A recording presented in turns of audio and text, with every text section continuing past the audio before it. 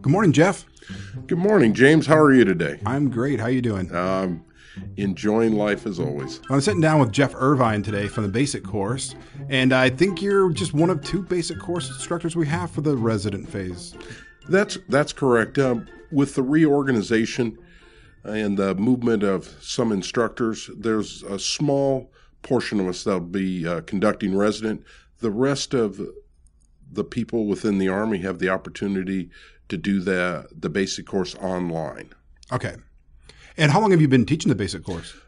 I've been here since the conception of CES in 2006 and helped design the original courses that are presently now the basic course with some input on the IC course and the advanced course. Okay, so you've been doing this a while. I have. I had one short break during that time frame and spent some time overseas operating with forces in the Middle East and had an opportunity, those things that we teach in the basic course about developing teams and working with different nationalities, had an opportunity as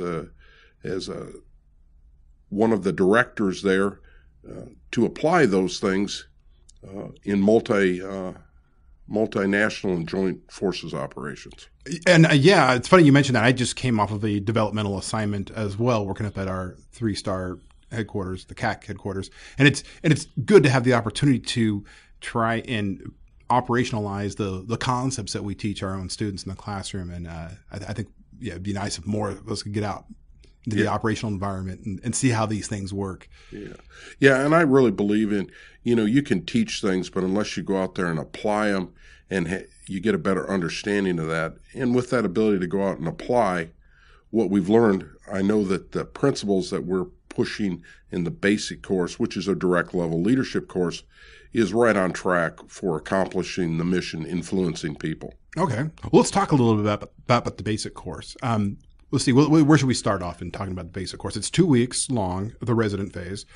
And typically in our seminars, have, 16 students for you guys? Yes, normally 16 students from all career fields and all locations that the Army has, Army civilians, which really mirrors what the Command and General Staff College does for the majors who are here for 10 months. They have 16 people in staff groups with all different skills and job titles and foreign officers in those classes. So we really mirror what the majors are getting through the Command and General Staff College. Okay. Yeah, so as an intermediate course instructor, we focus more on the organizational level of leadership. And so as you'd mentioned, then the basic course focuses more on that direct leadership. And there's a lot of team building, I think, in the curriculum that you guys deliver as well. Is there not? Right. That's one of the key functions. As a direct level leader, I've got to build teams. And how do I do that? And that's the key thing in the basic courses. We spend some time talking about what is a recipe that I can use to help develop high performance teams that I really want to lead that are easier to lead. And that kind of leads into, so these are there's 5 key outcomes from the basic course. What's interesting about these outcomes, and I'll talk about them in a minute, it doesn't make a difference whether I'm at the direct level, the organizational level, or the strategic level. I've still got to apply these just in a different context, having a broader point of view when I look at it. Like the first one is think critically and understand Army basic problem-solving methodology. As a leader, I've got to be able to understand myself. And to understand myself, I've got to understand how I think, what influences me as I'm making these decisions, and is there a model, a way that I can make decisions and solve problems. And we really focus on the Army 7-step problem-solving model, which leads you into the second course outcome, which is communicate effectively, speaking, writing clearly, concisely, and persuasively. Well, when I understand the Army problem-solving model, when I'm communicating how we're going to solve a problem, I use those 7 steps as I brief people so they understand this is how my thought process was, and this is how I want to solve that problem. And so now I've got a tool to help communicate that and be more influential, because I'm using Army doctrine to show, okay, this is how I solve that problem. What's interesting is at the direct level, I've got to have that ability to speak and provide direction to people. But the other part of that is I've got to work on my writing abilities, because as I go up to the organizational strategic level, I do most of my communications through briefings, but a lot of it's through emails and correspondence to large groups of people. So that's a continuous development piece. And we start here in the basic course with them writing their own leadership philosophy papers, and give them some, understanding, what is the Army style, bottom line up front pieces. And then that goes into that third piece of the outcomes, which is understanding and applying elements of effective leader interpersonal skills. This first week in the basic course, you spend a lot of time understanding yourself. Why do I do the things that I do? Why do I believe things to be true? And to help understand what is my learning style? How do I deal with conflict? And just for my ability to understand that piece, I've get what we call a leader's identity. I figure out where my leader's identity is. A lot of that comes from my own self-reflection, but there's a lot of feedback in the class from other students of what behaviors did you demonstrate? And then that goes to that fourth course outcome, which understand and apply the basic leadership principles. And it goes back to what is an Army leader supposed to be, and then what does an Army leader do? And we spend a lot of time talking about that. Now, the first week of the basic course is what is an Army leader, and the second week of the course is focused on what does an Army leader do to help develop those teams, and that's where our big focus is. And then the last outcome, it deals with embracing lifelong learning, self-development, but also to push that self-development to inspire subordinates for self-development. Whether I'm a direct level, organizational, strategic level leader, I have got to continue to develop myself, and the people under me I need to continue to develop. So that's one of the things that I find in the basic course, that it makes no difference what level I'm at. I've got to continue to work on those 5 outcomes throughout my military career to be an influential leader at whatever level I'm at. Okay. Now, you guys use some instruments in the basic course to help people arrive at what it is that kind of makes them tick, or to increase self-awareness of individuals. What are some of the instruments that you use in the basic course? Well, we focus with COBE learning self-assessments, and then the Thomas Kilmann conflict model. TKI. The TKI. What's interesting, though, in the DL portion, if you take the basic course non-resident through that, you get to take those 2 instruments too online and get the results from those instruments. But it really helps you to understand how do I learn on the learning styles. But the key thing is, the second part of that is, now I understand how I learn. Now when I'm spending time as a leader coaching people, I understand this is the way I learn might be different than the people that I work with, and that I need to adjust my style and look at what their learning style is to become more influential when I'm doing coaching with my people. Okay. Let's talk about those 2 just for a minute then. So let's go with Kolb's LSI. What are some of the outcomes that come from that? How many, like in MBTI, there's 16 different personality types that come from that instrument. When it comes to LSI, how many different outcomes are there? There's 4 different outcomes that we focus on the basic course. And those 4 outcomes really give that student that opportunity to understand how they see the world, but also how the other 3 outcomes, when they brief back their findings, how they see themselves. What are Whether those? it's accommodating. Okay, accommodating. What does that mean, really, accommodating? So, in the context of LSI, LSI, accommodating deals with a person who, I want to get the job done. Okay. And I have less fear to jump right into it, but I might have to redo the project 2 or 3 times or change things in route as I'm trying to develop the final solution. But I'm okay with it. It's kind of like Larry the Cable Guy. Let's just get her done. And so there's a lot of that focus. I want to get things done, and I want to get them done fairly quickly. Okay. I like to operate. Usually, those type people like to operate off a checklist, and I like checking things out. So that's accommodating. And then what's another one?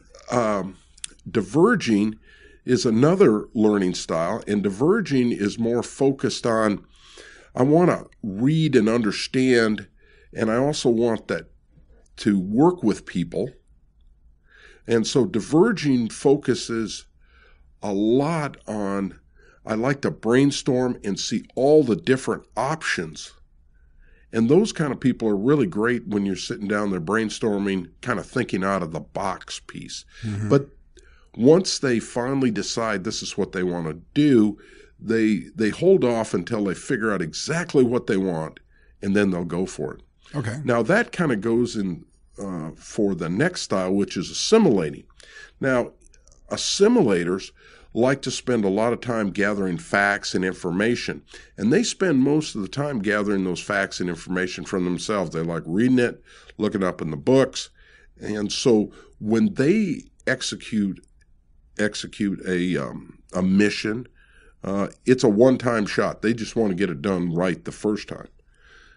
So an assimilator, what's interesting though, when assimilators and accommodators operate together in a group setting and a problem gets thrown out, sometimes you'll see accommodators will jump in and start talking because they're really thinking with their mouth. And an assimilator is sitting there trying to think with their head. But if I don't understand that people are accommodators and assimilators, I might get a misperception that assimilator who's thinking, trying to figure out what information they need, well, they're not participating. They're not taking part. And so I could get upset saying, well, they don't care, when in actuality, they're thinking, except for they're thinking in their head, where an accommodator is thinking with their mouth. Okay. And then there's the converging. And on the converging side, they're more, let's get her done, but they're more focused on, they want to get the facts and information to decide what is the best course of solution. And so they figure that piece out. What makes them different between an accommodating learning styles, accommodators gather information and facts, but they gather it more from getting information from other people. Where converging, they like to do a lot of their own research, and then they set their goals and move forward. Okay. Interesting. And so I think with those type of instruments, once we learn a little bit about ourselves, we can also learn to appreciate some of the differences in the way other people operate. I think just for some people to realize that not everybody is like me, and that's okay. In fact, I think in high-performing teams, it's beneficial to have people who have different modes of operating. Yes, and I agree with that. What's interesting, what I really like about the basic course is also people find out that there's other people like me. Some people have a fear that, oh, I'm just different because I don't operate the same as those other people. Well, in the basic course, when you're operating with 16 different people and we take that instrument and they divide up, they go, hey, there's people just like me. So besides understanding other people, it also reinforces that, hey, I'm a good person. I think, but I just think in a different way. I learn in a different manner. Okay. And then when we look at, we'll kind of move on to the other one now, TKI. Mm-hmm. How many different outcomes are there with the TKI instrument? Well, on the TKI, there's 5 different preferences. And I'm going to go back to the LSI for a minute, the learning styles. These are preferences. This does not mean that is, just because that instrument said that you have this preference, does not mean that that's the way you are. You have a choice. And in certain tasks, you might change your preference to be more influential. And that leads us back to TKI. It provides where my preference is when I'm dealing with conflict. But that preference does not mean that is the only way I deal with conflict. And depending on the situation, I change when I'm dealing with conflict. Mm-hmm. One of the modes for dealing with conflict, they call it avoid or withdrawal. Mm-hmm. And avoid and withdrawal is an effective way to deal with conflict when you're dealing with situations where maybe people's feelings, tempers are pretty high, and there needs to be kind of a cooling off period so we can think about this. Mm-hmm. The other one is competing. Now, competing deals with, I know what I want, and I'm going to go for it. Mm-hmm. I'm going to really compete for that. Now, there's some advantages and disadvantages, but as a direct level leader, that is one mode that I might have to do, especially when decisions are unpopular, that I have to go, okay, we're going to do it this way. I know you don't want to do it this way, but this is the way we're going to do it. The other mode is, again, called accommodating, but that is the relationship is more important than just what we're having this discussion over. Right. Now, an example would be, I want to go out to dinner with my wife. I really don't care where we go out to dinner at. I just want to be with my wife. So if she says, I want to go to dinner at this place, I'm fine with that. The bottom line is, my purpose is, hey, the relationship's important and I want to spend time with her. Right. So sometimes that gets looked at as a person that doesn't care. Yeah, I care, but I'm caring about something a little bit different, Mm-hmm. And it doesn't mean I'm wishy-washy either. My goal is, hey, I want to spend time with somebody. Okay. And then the other one is compromise, and compromise is a win-lose situation. I'm going to get some of the things that I desire, but I'm going to have to give up some things to achieve that desire and with that other person. So that's one of the other modes. And then the last mode is collaboration. Now, collaboration, what I find is collaboration is a win-win situation, but collaboration does take time. Right. And I'm going to achieve my goal, and that other person I'm collaborating with will achieve their goal. I think a great example of collaboration is you see senior officers and you'll see SESs doing this collaboration with other organizations. Each organization has to achieve their mission, but if they both can achieve their mission, they can achieve a higher goal. I think that's where you'll see memorandums of agreement between organizations. Right. Each organization gets what they want, but there's a higher goal that they've developed. Okay. So those are the 5 modes of conflict that we spend some time talking about in the basic course, and that helps us get my leader identity clear. I once saw somebody who had developed their own model for conflict resolution from the Thomas Kilmann Index, the TKI, and kind of written it on a 3x5 card, and they take it with them wherever they go. And I don't know if you've seen this before, and that you've got 2 axes. On one axis, you have the importance of the relationship, and on the other axis, you have the importance of the issue. Have you seen this? And then you draw a quadrant. So you got a quadrant. So in the quadrant that's down low, where the importance of the relationship and the importance of the issue are both low, just withdraw. It's not worth it. And then as you move up to where the issue may be important, but the relationship isn't, maybe that's a time where you can compete. Now, as we move up to where the relationship is important, but the issue isn't as important, as you mentioned the example, where to go out to eat with your wife, that's where we need to accommodate. And then when it comes to where both are important, the issue is important and the relationship is important, that's where we need to collaborate. And then in the center of it all, though, if you kind of draw a quadrant in the center, you would have the compromise. There's always room for compromise in any of these things. I kind of have to look, but as it's kind of the hub in there to look for. But you kind of have to decide: is this a place to compromise, or do I need to compete? Do I compromise or do I accommodate? And for some people that say, I have no idea how to deal with conflict resolution. It's a simple little thing to draw, a tool you can draw on a 3x5 card and pull it out. You know what? Is this a situation where the relationship is important and the issue maybe not so? Okay, here's what I'll consider doing. I don't know if you've seen that applied that way. Yeah. And I think that's an effective tool. Once I understand myself, then how can I use that tool for that situation to achieve what I'm trying to achieve? And knowing what your preference is on where you tend to go most of the time. You're right. In the next episode, I continue my conversation with Jeff Irvine as we discuss the self-development domain and the content process model. What am I doing today to help that person feel significant? And what am I doing today to help that person feel competent? To get what you talked about earlier is I want commitment. That's next time on the AMSC podcast.